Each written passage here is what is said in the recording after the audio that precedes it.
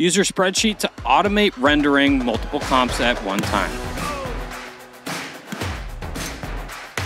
When it comes to rendering assets, the best practice is to limit the amount of manual work needed, especially when you're working with bulk assets and multiple comps as we're so accustomed to in sports. The best case scenario is to have everything toolkitted and rigged up so you can automate your renders.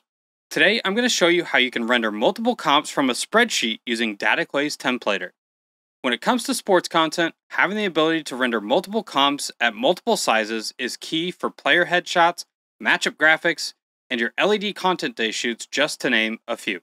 Whether you need to render 3 comps or 30 from your main boards to your varying ribbon sizes, speed and efficiency are king. If you're new to Dataclay's templater, I have a playlist of tutorials that you should check out, and also have a discount code for RIG that you can find in the description. If you're finding this content helpful, please like and subscribe, and share with your friends and colleagues to help them out as well.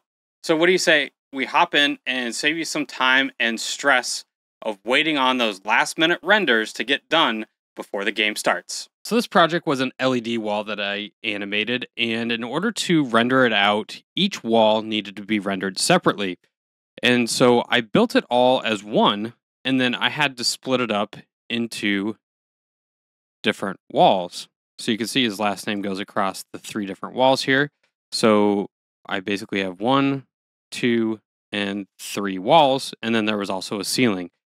So in order to render this, you'd have to go wall by wall. And it's not something you want to do manually. I had almost 300 different renders that I needed to do. And the way that I ended up doing it was rendering each wall and every single player that needed to be rendered out for that given wall, which worked. And after that, I started looking into, okay, how can I do this in more of a batch render fashion? So that's what I'm going to show you here today. We have 4 different walls. And the top, let me scale this up. So I want to render out my 4 different walls. And I'm going to pull up these reserved column names. So I'm going to be using Dataclay's templater bot. And I'll include this link in the description so you can go through it as well. So what I really want to do with this is change my target. Now, when you go into your preferences, and here's an updated look at the interface here. They've simplified it down, makes it a little bit easier to read and know what you're looking at.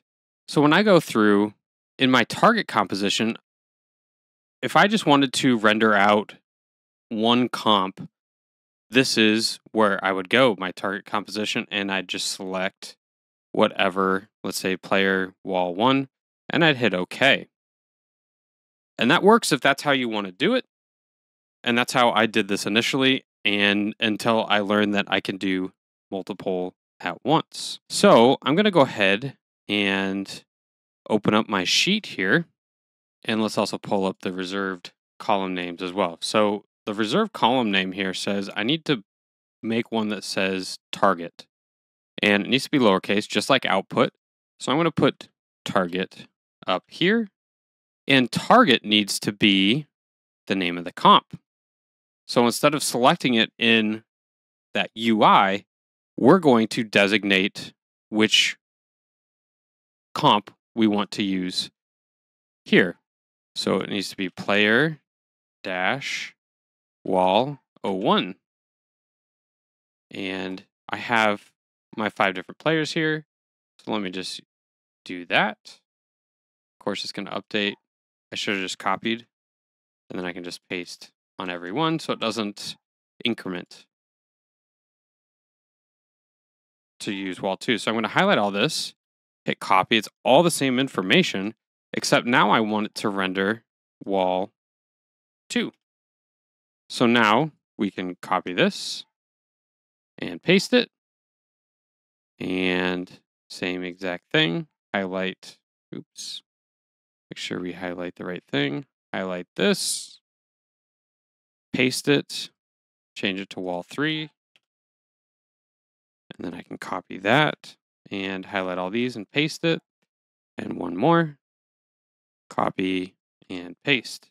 Change this to wall 4, enter, copy, and paste. And you can see I already have an expression written on here so that it automatically generates the wall based on the target name. And I did that in a previous tutorial, so if you want to check that out, I'll leave that link in the description as well. So now that we have all this laid out, we're going to get all 5 players with all 4 boards rendered with our output name. Again, output is another reserved term, reserved column name here. So since we're including this output, when it gets rendered, it's going to render with this name. So I'll be able to find it easily. So now all I need to do is go over here to render status, type in ready. I'm going to click on this and drag down. So they all say ready. So we're all set there. I can collapse this. So the only other thing I need to do is hop back in here and make sure that my render destination here is set. So I'm going to go ahead and do that.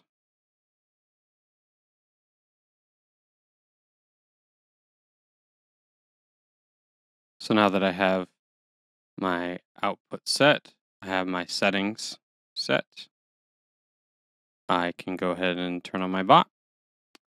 And you're going to see this kick in. And it's going to start to queue and render. So I'm going to just try and minimize this a little bit so you can see what's going on.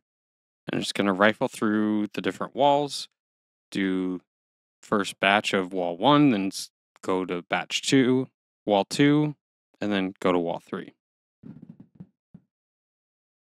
Queued, and here it goes. Here we go, wall 1. There we go.